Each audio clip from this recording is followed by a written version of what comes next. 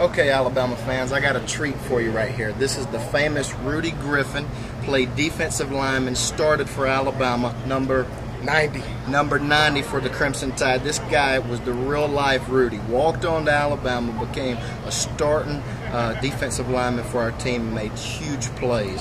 So you guys are in for a treat. This is the real-live Rudy. Right Rudy, here. what are you doing here? Trying to work out, trying to make a team. You know, trying to go ahead and AAFL. I think they got something good going. You know, bring back college football to professional level. I think it's going to be good, and hopefully I get out there and make the team and have Bama behind me. Tell them who has the best fans in the world. Oh, Alabama. Bar Alabama, hands down, got the best fans in the world. Is that right? That's right. Football fanatics. I mean, everywhere I've been and played, nobody can compare to Alabama. Now, let me ask Rudy. Let me ask you this: when you tell people that they're going to be a team in Alabama and people are trying out, and what do they think about that? Oh, I tell people that they Alabama's football is there.